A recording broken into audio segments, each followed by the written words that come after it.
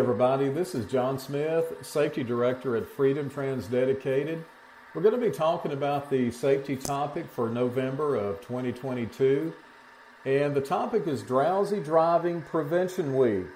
This topic article first appeared in the Ideal East Safety newsletter I put out last week, so hopefully you've had a chance to look through that. But the National Sleep Foundation has launched Drowsy Driving Prevention Week. That's going to be November 6th through the 13th. It's an educational campaign designed to save lives by increasing awareness of the dangers of driving while sleepy.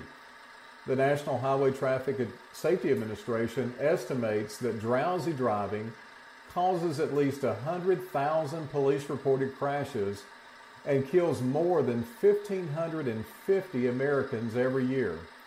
It is curious that all states have laws to enforce drunken driving, but few have laws to cite a driver who has fallen asleep, causing an accident. Only New Jersey defines drowsy driving as recklessness under a vehicular homicide statute. Known as Maggie's Law, New Jersey's drowsy driving law has raised awareness of the consequences of fatigue behind the wheel and has spurred significant action in other states. There are now at least 8 states with 12 pending bills that address fatigue driving in various ways. So, what can you do to stay alert while driving? First thing, sleep, take naps. Your best bet is to get enough sleep daily. If you must stay up late, afternoon naps are a great way to get more sleep. A 15-minute nap can be very effective if you feel drowsy while driving. Make sure to pull over in a safe place. Caffeine. Well, avoid caffeine during the last half of your workday, as it may contribute to sleeping problems. You can gain short-term alertness by drinking coffee or other caffeine sources if driving, but it usually takes 30 minutes to take effect and wears off after a few hours. Next, regular stops. You should stop every 100 miles or 2 hours. Next, AC, max recirculation. Don't operate the vehicle for extended periods with the AC on max or recirculation. Under these conditions, the level of CO2 in the vehicle increases, contributing to drowsy driving. Avoid alcohol. If you've been drinking, please don't drive.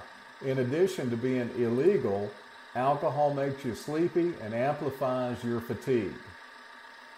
So if you're planning a long trip, AAA offers the following tips for avoiding fatigue.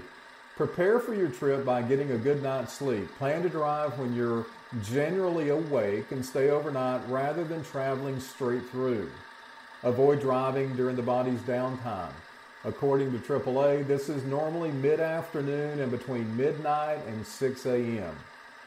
If you have passengers, talk to them. It will help keep you alert, and they will also be able to tell if you are showing signs of getting sleepy. Schedule a break every 2 hours or 100 miles. Take a nap, stretch, take a walk, and exercise before resuming your trip.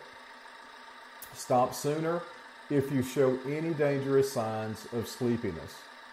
Now, tricks that don't work: opening the window, turning on the air conditioning, or playing loud music is ineffective in keeping drivers alert for extended periods.